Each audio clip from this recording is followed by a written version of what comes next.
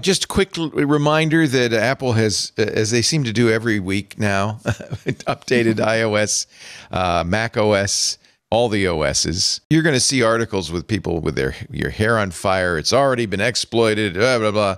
Got to update to 18.3.1. If you read the security bulletin, it requires physical access. A physical attack may disable USB restricted mode on a locked device. So unless you've got a bad guy living with you, or unless you've handed your phone over to a cop, right?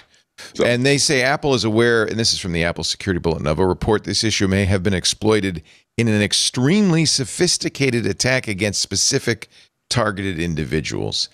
Could be that USB charger kind of thing too, right? You swap out a charger or some other kind of block. Oh, that's what it is. Sure, right. That's exactly what it is. And then you've got access if you've got but the extremely sophisticated suggests me that there was an operation, right? An operation to insert this, a USB something somewhere where they would then plug in and they would. Jason Bourne did it, is what you're saying. And yes.